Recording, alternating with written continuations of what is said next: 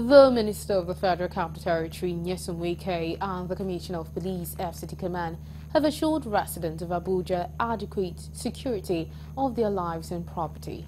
Recall that the Senate had summoned the FCT Minister and the Commissioner of Police to a meeting over the spate of kidnapping and other forms of insecurity in the FCT.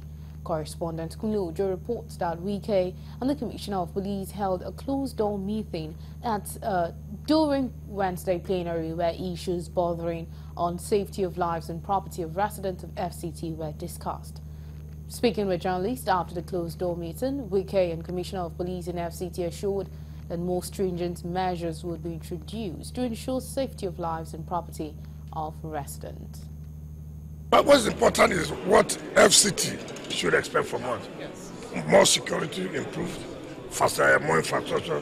You can see what is going on in the FCT. It's a return to a construction site, and you can see what has happened in FCT. Now we have our own civil service commission. Now we have our own permanent secretaries, which has never been like that before. There are new things coming up in the FCT, which the residents are very happy. Even the senators agreed that security has quite improved in FCT.